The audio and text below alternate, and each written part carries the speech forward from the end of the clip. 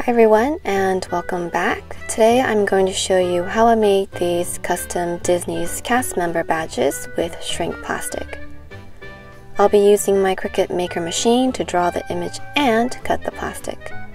This video is made assuming you know the basics of using the Cricut machine and Design Space.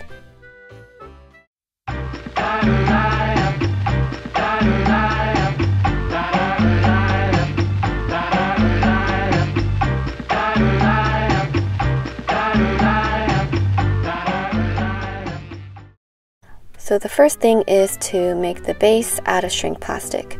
I uploaded an image I found online to use as a template. I'll link the template in the description box you can use.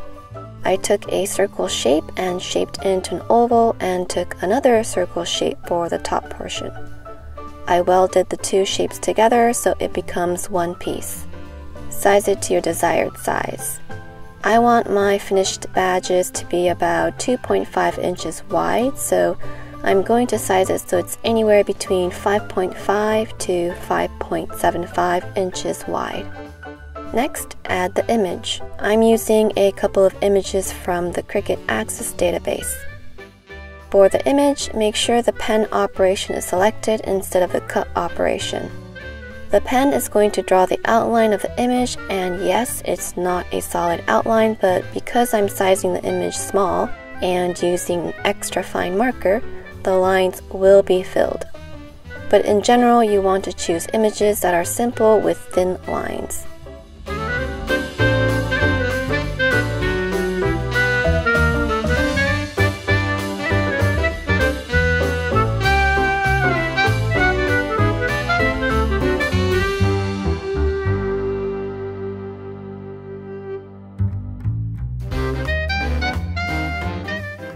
I need to use a Sharpie permanent marker for this.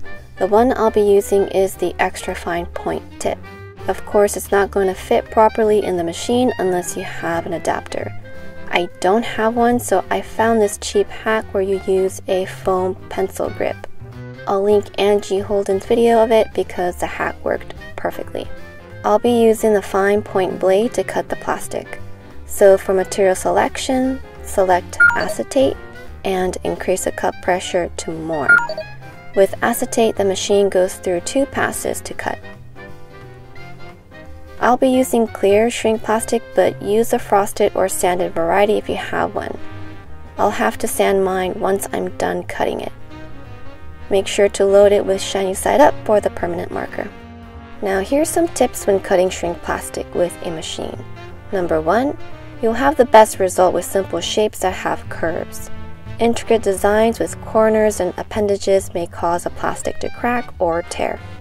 Number 2, when the machine is finished cutting, don't unload the mat. We're going to repeat the cut because the first pass is not enough to cut through the plastic. Unloading and loading the mat will shift everything, ruining the alignment. But because it's going to repeat everything, including the drawing, remove the pen first before proceeding. However, this whole step may not be necessary if you use a deep point blade with a thicker material setting.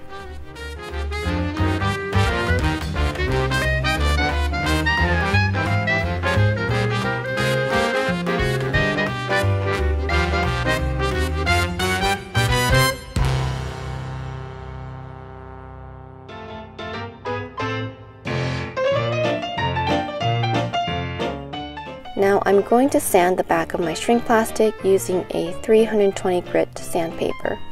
I'm going to concentrate more in the area where I'll be coloring, which is behind the mascot. To add some color, I'm going to first fill in the rest of the black with the Sharpie, and on the sanded side, I'm going to use a combination of colored pencils and paint markers.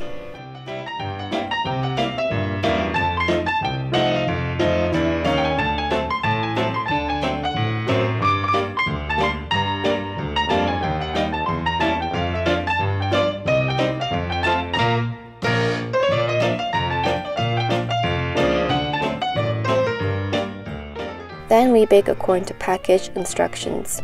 Make sure to flatten as soon as you take it out of the oven so it's nice and flat.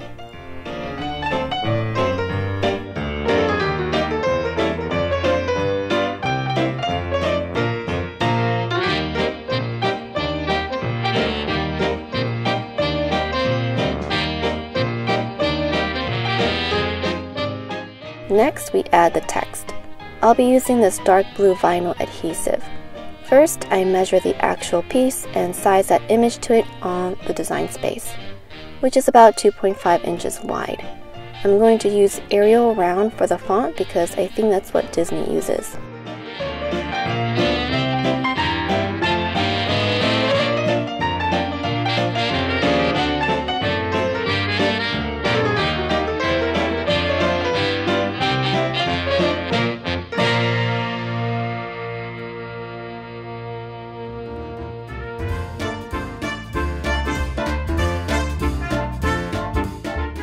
For material selection, select Washi and increase cut pressure to more.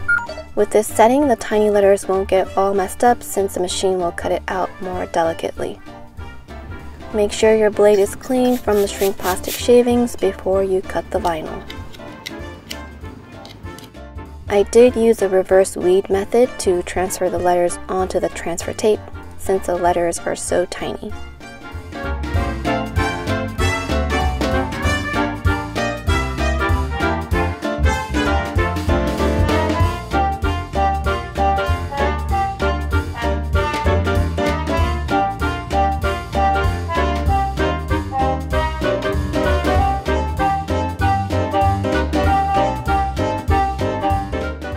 Next, we paint the back of the badges with white acrylic paint.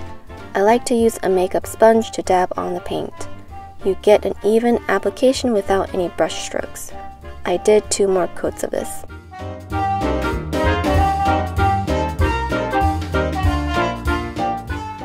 As with all of my shrink plastic creations, I like to clear coat them with a sealer to increase adhesion for the resin layer I'll be adding later. But before I do that, I need to seal the Sharpie ink because if I don't, the sealer spray will dissolve it. You can use a decoupage medium like Mod Podge, or what I recently discovered, you can also use no wipe gel top coat made for nails.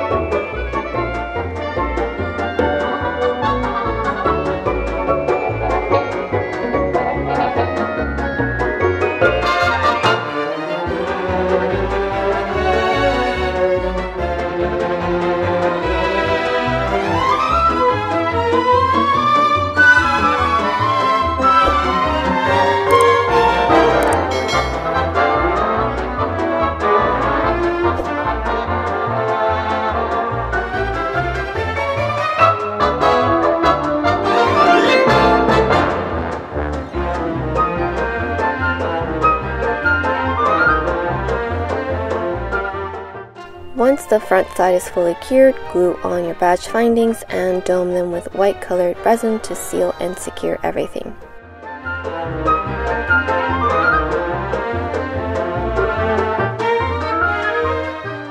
And here are all of the finished badges. I think they turn out so cute.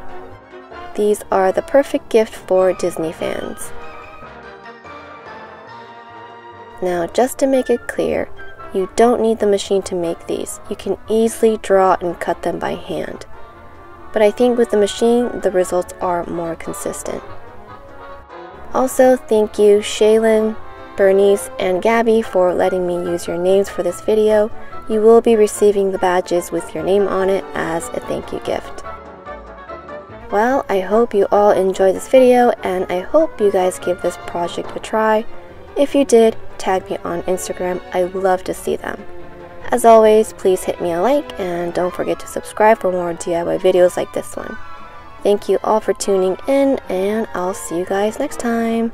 Bye!